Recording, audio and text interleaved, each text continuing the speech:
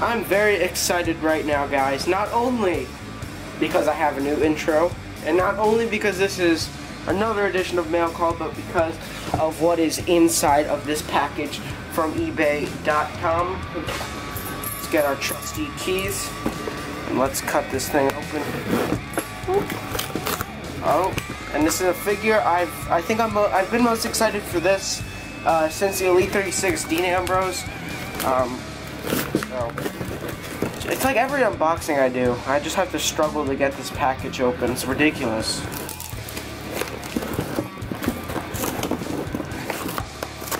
Okay, here we go. Wait a minute. What? This isn't even the figure I was thinking about. Aw, wait a minute. I was expecting another figure.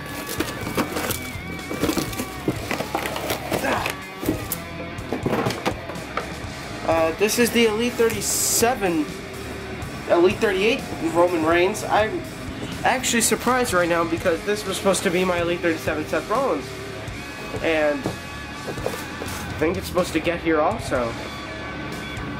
Wow. Okay, well, I guess we just got swerved a bit here on Mail Call, which doesn't happen very often, but this is also really cool. Elite 38 Roman Reigns. Alright, you guys, I promise you, this is the figure that I wanted. Roman Reigns, still awesome, but I wanted this figure, like I said, you guys know. Let's open this up. Just got this like 3 seconds ago. Started filming right away because this figure's awesome. And it is the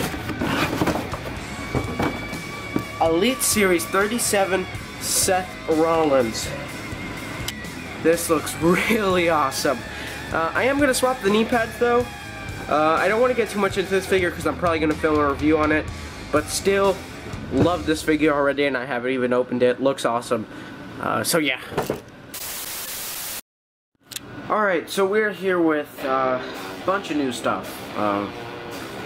Various different places and people and customs and pickups that we have to get into because we have a lot of it. So I guess we'll start with what I just mentioned, the Seth Rollins fix-up with the knee pads, which I just finished, and it looks really good. So these knee pads are the ones with the open back, the Stone Cold ones, and they actually match the kick pads in the attire unlike the other ones, and it looks really good on Rollins, and it definitely improves the figure, at least in my eyes. Here is a Kevin Steen face scan, thanks to Noah who fixed it up for me. This wasn't Arn Anderson, but now it is Kevin Steen and it looks pretty good. The other one that I had, the molding broke and that was really annoying, so I had to get it fixed. Thanks for taking it back, bump, Kevin. Here is a Adrian Neville custom that Noah also made me using a bunch of different parts. I believe these are Daniel Bryan arms, Cody Rhodes torso, Neville head scan. I believe this lower half is Daniel Bryan, and the knees are the Adrian Neville basic. So yeah, pretty cool custom Elite. Thanks again, Noah, for the Kevin Steen head scan and Neville custom. I really do enjoy them. I also want to say thanks to my friend Jesus, who hooked me up with a paint job on the Cena sneakers. He painted them all black for me. As for the rest, DM Cena arms, the Defying Moment Cena arms with a hand swap.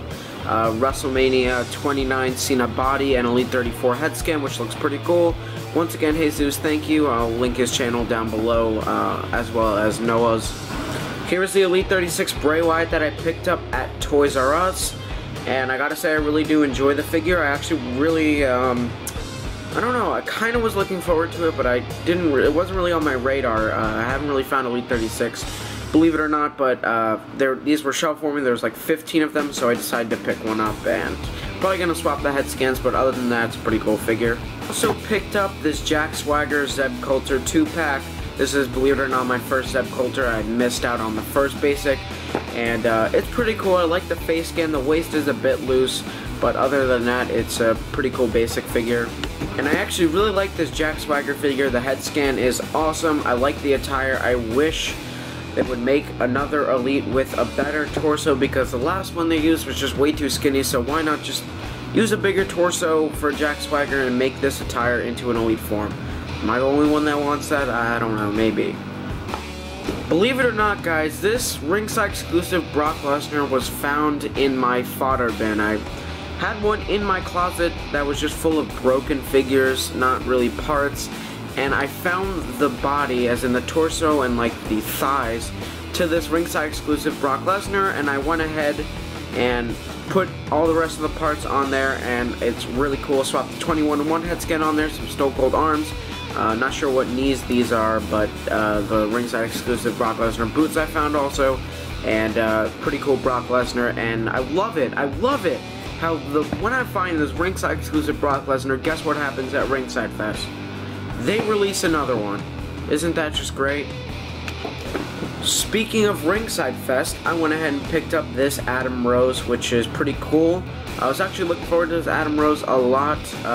As for the rest of Elite 38, I have Reigns, which is really cool, as you guys saw earlier, and I don't know about the rest. I don't know about Daniel Bryan. The head scan doesn't really look that good to me, but we'll have to see. But I did want Adam Rose, and it is really cool. And I also picked up the ringside exclusive Scott Hall, which at first I wasn't looking forward to it, just because, I don't know, I had the Razor, but then I traded it to Burnout Inc. And I saw it in person. I was not planning on picking it up at all, but after seeing it in person, I thought I had to. I just think it looks really, really awesome, and hopefully I can get some other NWO figures in the future, like that ringside exclusive Kevin Nash that's coming out soon. But yeah, that's really it for this episode of Mail Call, guys. If you enjoyed, I don't know what to tell you, so goodbye.